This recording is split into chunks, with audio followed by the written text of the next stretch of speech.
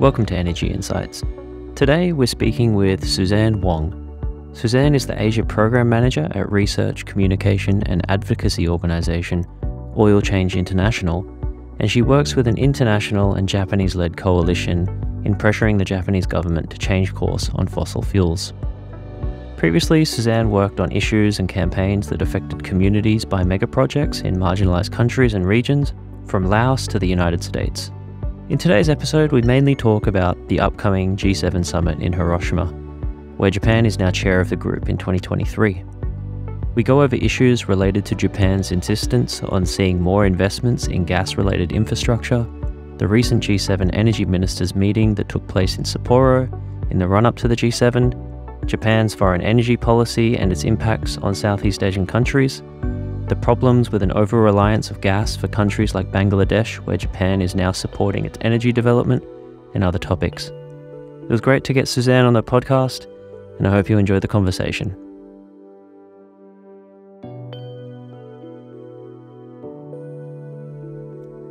Okay, so we are here with Susanne Wong. Susanne, thank you so much for coming on Energy Insights. It's a pleasure to get you on here. And while I would have introduced you to listeners beforehand, I always like to give our guests an opportunity to tell us about themselves and their background and what they're working on. Well, thanks so much, Ashley, for having me on the show. I really appreciate it. I'm the Asia Program Manager at Oil Change International, which is an international NGO that works to speed the ongoing transition to clean energy. I've been working on social and environmental justice issues for over 25 years now, and I've been so privileged to spend a lot of that time supporting coalitions fighting for just and sustainable development. One of those is the Fossil Free Japan Coalition, which is an international coalition of dozens of civil society organizations and movements in Japan and across the world, working to end Japan's support for gas, coal, and oil. Today, I did want to talk about all things energy related and especially G7 related, given that the summit is about to take place in Japan later this month. But first, I'm just curious to ask, what attracted you to working on, for example, you mentioned justice issues, and you've been in this field for 25 years. Was this an unfolding journey, or was there a certain moment where it kind of all just clicked for you? I think I've always been committed to helping both protect the environment and support the rights of communities who depend on it, which is pretty much all of us. And so I really have appreciated the opportunity, whether it's fighting against dams, fighting against, big tech development and displacement of communities in the Bay Area in California, or fighting against coal or gas projects across Asia. I think it's all tied to the same problematic development model that basically sacrifices the rights of people and communities and ecosystems for profit. Awesome. So without further ado, let's jump into the upcoming G7 summit. Now, I think it would be useful just for context if we step back a bit and try to go over a brief summary of what happened in last year's summit in Germany. Now, it's only been 1 year, but the world has, changed significantly since then. But if I do remember correctly, last year, there was quite a bit of criticism thrown at the G7 for its lack of leadership on energy issues during that time, given that they were talking about putting more money into gas and putting more support into gas-related infrastructure given Russia's invasion of Ukraine. I was just wondering what your take on last year was and the critiques on the lack of leadership shown by the G7 last year. Last year, basically one of the most significant things that the G7 did was committing to end international public finance for fossil fuels by the end of 2022. It was actually of all the things, of all the bluster, all the promises, all the commitments, that doesn't amount to nearly enough strong action to address the climate crisis. This was actually a huge step forward.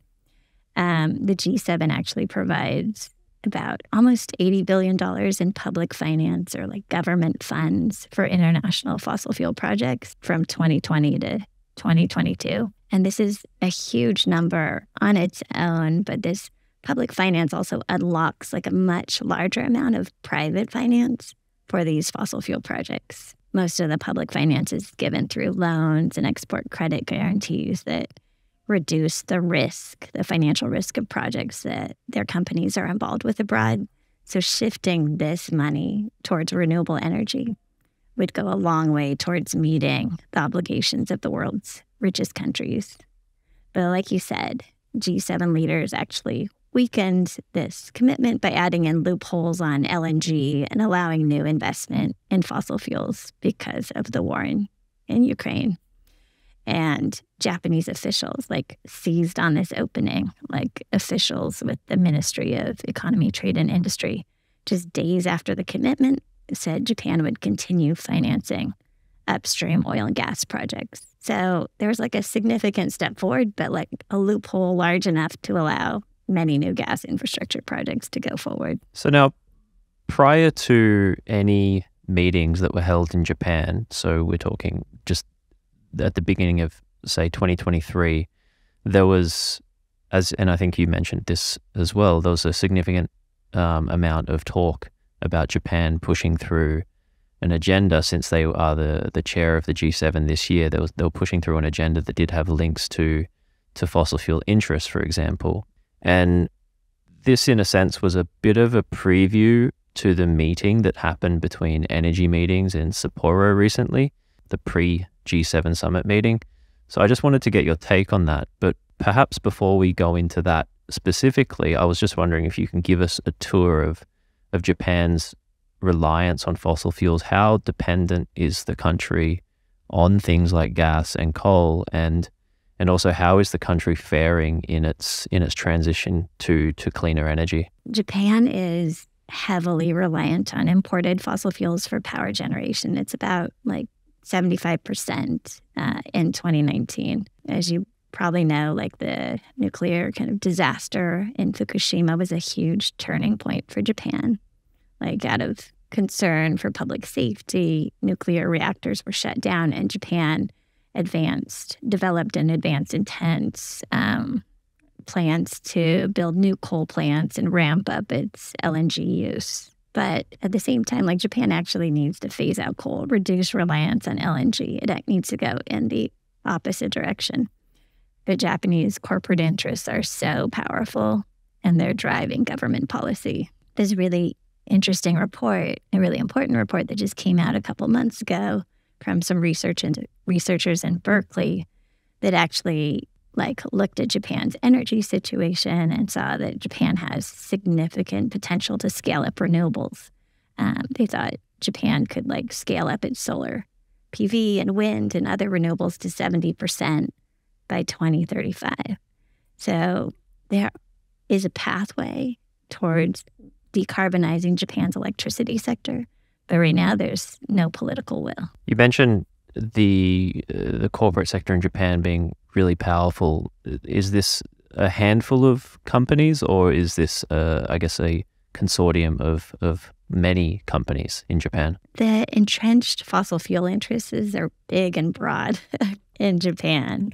It ranges from JERA, which is the biggest power producer in Japan, one of the biggest LNG importers globally, to developers, to trading houses like Mitsubishi and Mitsui that are involved in some of the biggest, baddest oil and gas projects globally, to the big Japanese mega banks, SMBC, Mizuho, and MUFG. They're some of the top financiers for fossil fuels globally. So going back to my earlier point about the meeting that happened in Sapporo recently between energy ministers, perhaps we can go over the good news first, which is there was some big commitments made there at that meeting by some energy ministers there. So, for example, they committed to a big increase in renewable energy. I'm just wondering what your reaction was to these commitments, and do you think, unlike last year, the G7 is showing more leadership on decarbonization and clean energy? It's critical that the G7 scale up support for renewables. It's so important for the global energy transition. And at the same time, these commitments are absolutely undermined by the G7's continuing support for fossil fuels. To be totally honest, like the G7 has to do like much, much more to show real climate leadership. It needs to end international public finance for fossil fuels without exception. It needs to close the door to new investments in gas. And it has to commit to domestic coal phase out by 2030. At the recent April ministerial meeting, they're still not agreeing on a timeline for coal phase out, which seems like just like almost like step one in the process of taking action to decarbonize electricity sectors and take real action on climate. And in addition, they need to stop approving new licenses for oil and gas projects and new LNG infrastructure. Like one thing I just wanted to say is that, you know, the G7 claimed that it actually ended its international public finance for fossil fuels at the April ministerial. But it's honestly just a big lie. Like Japan approved a new gas project in Uzbekistan a couple months ago. Italy approved financing for new oil and gas infrastructure in Brazil. And like we've talked about, they left the door open for more investments in gas. It isn't progress or climate leadership. And honestly, it doesn't bode well with Japan at the helm of the G7 right now, backing LNG expansion, ammonia co-firing, and other dirty fossil technologies. How important is leadership on energy by the G7? I just wanted to drill down on that for a bit. How much do their decisions really affect the globe, and what kind of example do you think this sets for other countries in the globe, say, for example, the G20 countries? The G7, is, as you know, is made up of the world's richest countries. They account for 40% of the world's economic activity and a quarter of global carbon emissions. They have an obligation to act unequivocally and with urgency to lead the global transition to renewable energy. And they're honestly wasting valuable time. The window to meet our climate goals is shrinking. And Japan, in particular, is headed in the opposite direction. The U.S. is doing no better with its recent approval of the Willow oil drilling project and the Alaska LNG terminal. What it comes down to is we all want and need a brighter future for our children where they can thrive. And those most responsible for the climate crisis, which is like imperiling our communities and our planet, the onus is on them. So G7 governments have the biggest obligation to cut emissions, end their addiction to fossil fuels, and take real action to help safeguard our future. Awesome. And I just wanted to go over now the, I guess, quote unquote bad news from the meeting in Sapporo. There were a number of countries that were actually pushing for a coal phase out by 2030. And if I remember correctly, that was, I think, the UK and Canada were two of those countries. But then there was pushback on this idea by countries like Japan. And I mean, the language that they agreed on at the end was what many people are saying watered down, where they settled on, quote, concrete and timely steps in accelerating domestic unabated coal power generation, unquote. I was just wondering what your reaction to this whole fiasco is, and is that a letdown compared to an agreement on a total phase out? Yeah, it's a massive letdown. It's a failure of leadership, simply. The science is crystal clear and has been for years and years. Like, we need to end our reliance on fossil fuels, and it includes phasing out coal. And the fact that the richest countries, like, it's been very clear that the richest countries need to do it by 2030. And yet the clock is ticking and they can't even commit to a concrete timeline, and are still, like, in many cases, like, just beholden to the coal industry. One thing to point out is that the UK is a really positive model. Like, coal accounted for like 40% of UK's power generation in 2012. And in less than 10 years, they dropped it to less than 2% It was less than 2% in 2020. So Japan is actually resisting all efforts to end coal. And yet there's that new report that I mentioned showing how Japan can largely decarbonize its power sector by 2035 and end coal. So there are actually realistic and reasonable pathways to achieve this. Japan's, like we've talked about, its resistance is based on these entrenched corporate interests that are dominating government policies on energy and climate. And they're really launching this massive PR push right now to convince, I was thinking it's kind of like they're trying to convince governments that essentially the earth is flat, that fossils aren't actually the primary cause behind the climate crisis, and we have to keep using them. And it's honestly a big scam. Now, if we take into context the UK's experience, how is Japan really justifying this push of what could be akin to a stagnation of progress on clean energy? Yeah, I agree. And I feel like it's the case in kind of country after country where the kind of fossil fuel interests and the ministries and governments that kind of regulate them are one and the same. And where there is, like you say, this revolving door. And in the case of Japan, I think Japan feels like it lost the race on renewables and doesn't have the renewable technology to offer to other countries. So it's basically out there, but it figures that they've been importing LNG for decades. And so their companies have this kind of expertise in gas and LNG. And so they're kind of out there trying to promote gas and fossil-based technologies. They're doing it around the world, and they're promoting them as green. But I think it's basically just them kind of peddling these technologies and trying to kind of shine up the same dirty technologies and push them out as forward-looking technologies of the future when it's the same dirty technologies that got us into this mess in the first place. What do you make of this reminds me of many of the justifications for this being thrown around. I know for example, I mean, not just to single out Japan now, but talk about in the US, energy security has been a big factor in, for example, that new exploration in Alaska that's just been approved. And then, of course, Japan has also cited energy security as a means to continue, or at least in their case, wanting to push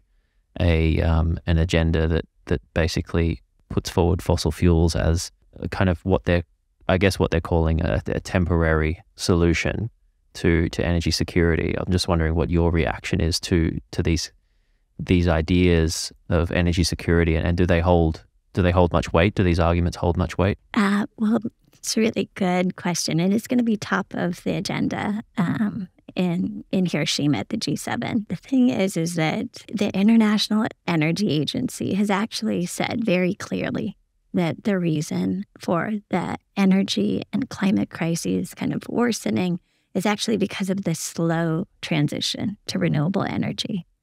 And so it's quite clear that the path towards energy security is paved with renewables. And yet at the same, and that means no new oil and gas fields, no new LNG infrastructure. I think the war has revealed the risks of relying on expensive imported fossil fuels. Some countries were priced out of LNG after the war happened. And what happened is there have been predictions that they actually can't afford to buy any new cargoes, any kind of long-term cargoes. Bangladesh is a really good example. Their reliance on imported fossil fuels has been to the detriment of people in the country. And there was an article that was out a few months back that said that Bangladesh would actually face rolling blackouts because they couldn't afford to purchase LNG cargoes. I think they might have had one recently, but clearly this is one example showing that reliance on imported LNG is not a path towards energy security or stability. I think there's there's a bit of irony in this where you have countries citing energy security, but then you have examples like Bangladesh, which are clearly not the ideal situation for any country to have in terms of, relying on one source of fuel or an energy resource too much, and then it actually works against your best interests in terms of energy security. And I think there's a bit of a justice issue here too, where you have richer countries that can afford to pay higher prices for this infrastructure that they've already got, and then you have a country like Bangladesh, who is one of the poorest countries in the world. So what do you make of that? Is there a fundamental unfairness in what's happening in the world right now? Yeah, it's really insidious, kind of what's going on. Like we mentioned the case of Bangladesh, like Japan, at the same time that that Bangladesh is facing this crisis, and countries around the world are facing this crisis over expensive imported LNG. Japan was actually working to kind of hook these countries into greater reliance on imported LNG and ammonia and more. Like Japan is actually writing the Power Master Plan for Bangladesh, and actually the decarbonization plan for Indonesia.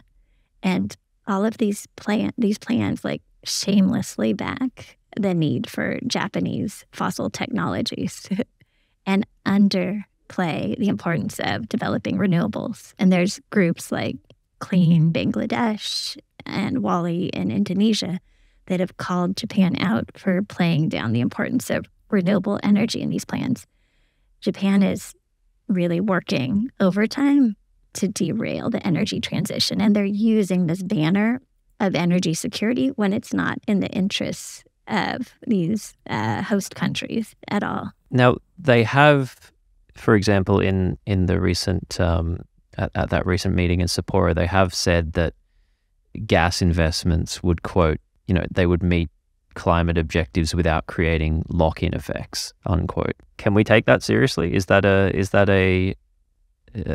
accurate description of what is in store for the world, especially in regards to, as you just mentioned, like countries like Bangladesh and Indonesia? It's so problematic. It's so infuriating. There's no room in terms of emissions to like lock in new gas, oil, and coal infrastructure.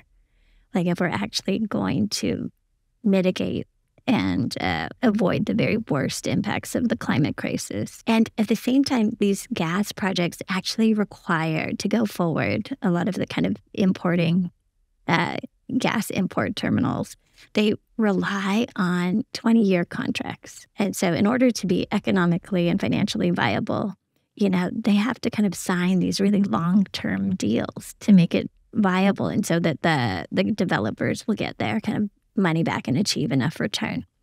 So the idea that these projects won't require have lock-in effects is just kind of is very misleading. Let's stick on the topic of Japan and the overseas issue. So now there's this new policy that they've just put out called the Green Transformation, or otherwise known as GX.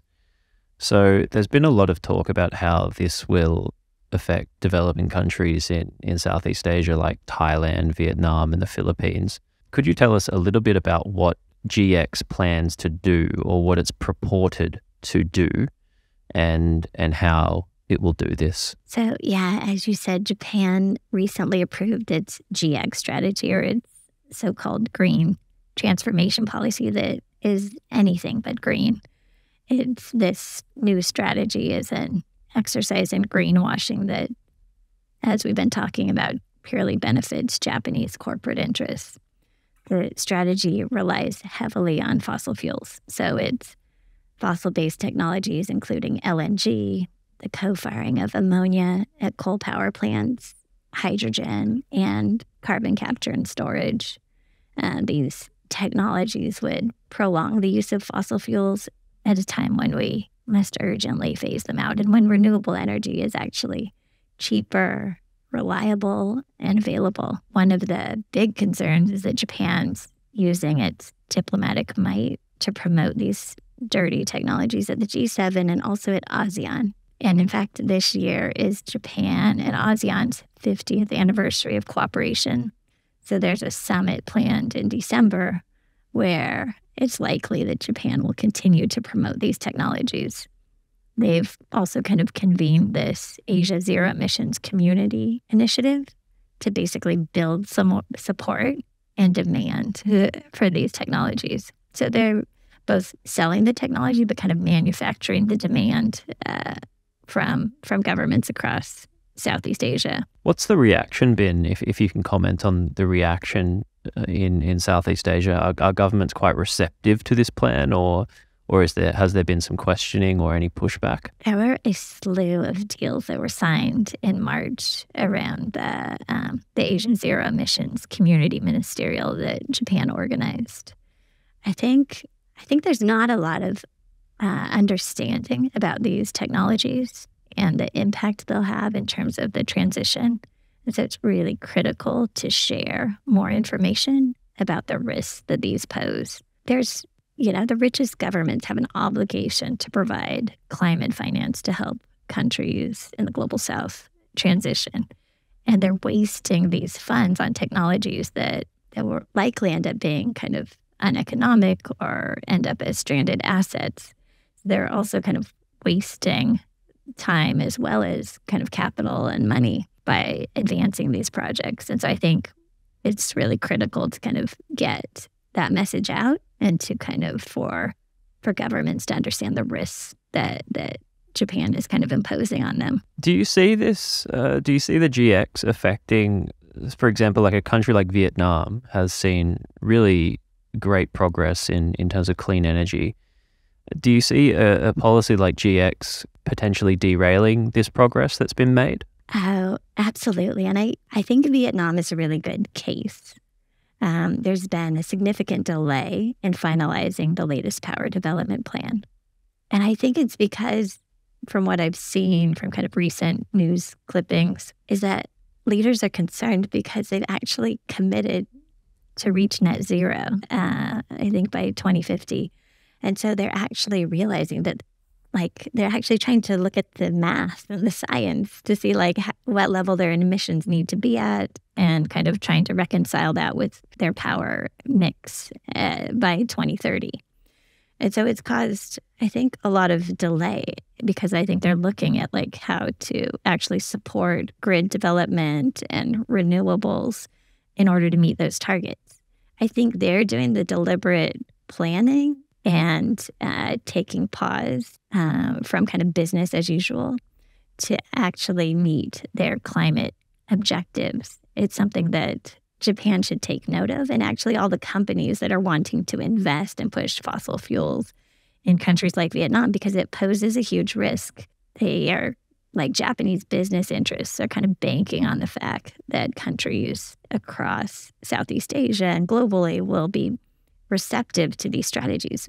But the thing is, as climate policies change within each country, I think there's a huge risk that these projects will end up being stranded or abandoned. And so I think it's not only risky for our climate and for the host countries, but also for Japan and its corporate backers. And speaking of going back to the G7, has there been any chatter from G7 countries regarding Japan's GX policy? Yeah, thankfully the UK, the US, and Canada pushed back against Japan's dirty energy plans, including the push for ammonia co-firing. Apparently it was the source of kind of heated discussions leading up to the ministerial. And so it was really significant. I think Japan was looking to the G7 to endorse its fossil-based technologies, and there was significant resistance, which is a relief, to be honest. But they actually carved out this loophole on gas investments, which is really concerning. And in addition, the Japanese government and media have been interpreting, the kind of tepid kind of mention of ammonia co-firing in the G7 communique as an explicit endorsement by the G7 of Japan's energy strategy, which is very concerning. They're spinning it as if the G7 is backing their plans when that's far from the truth. Great, Susan. And I just had one last question before we go in. And I know this is probably a big question, but what would you like to see happen at the G7? And also, of course, this will lead into other conferences like the G20 and also, importantly, COP28 in Dubai later on this year. What does an ideal scenario look like for you? Yeah, thanks. Thanks so much for asking. What the G7 really needs to do, and as energy security will be at the top of the agenda, and Japan will continue to push kind of these dirty technologies at the G7, there needs to be clear action to end international public finance for fossil fuels. Full stop, like no exception. That is a significant move that the G7 countries need to make to show the climate leadership that is desperately needed. And that, like I mentioned, is an obligation as like the countries that are most responsible for the climate crisis to end financing of fossil fuels. They need to close the loopholes on new gas investments. We heard that Japan is going to continue to push for exceptions around gas. They need to close this door. It's really critical, especially since they're saying that this G7 will kind of set the tone for, like you say, the different international events that are happening and leading up to COP in UAE, which is of huge concern given that it's a major oil and gas producing country. It's honestly not boding well. But I just wanted to end with one bright light. There is a movement that is growing, that is strengthening against gas expansion. There's the Don't Gas Africa movement that started, I think, last year. The Asian People's Movement on Debt and Development and partner groups launched the Don't Gas Asia campaign just last week. And they're demanding a just and equitable transition to renewable energy. And this movement will only continue to grow in power and strength. And it's critical that the G7 heeds their call. Awesome, Susanne. And I just want to say again, thank you so much for coming on and offering your insights and thoughts on this really important matter. I was just wondering, before you go, if you could share where we can find you or where we can follow you or where we can follow your organization's work. Thanks so much. So I encourage the listeners to visit our coalition webpage, fossilfreejapan.org. We're actually organizing a global week of action leading up to the G7, and there's already probably more than 20 actions planned in maybe 15 or so countries. The list is kind of growing. There's actions planned from Bangladesh to the Philippines to the US and UK and even Australia, where you are. And so I encourage folks to follow along, help amplify, and find out what they can do to help stop Japan's dirty energy strategy. Awesome. Thank you so much. If you found this episode valuable, please don't forget to subscribe to our channel, share it with your friends or colleagues, and visit our website at energytracker.asia for more. Thanks again for listening, and I'll see you next time on Energy Insights.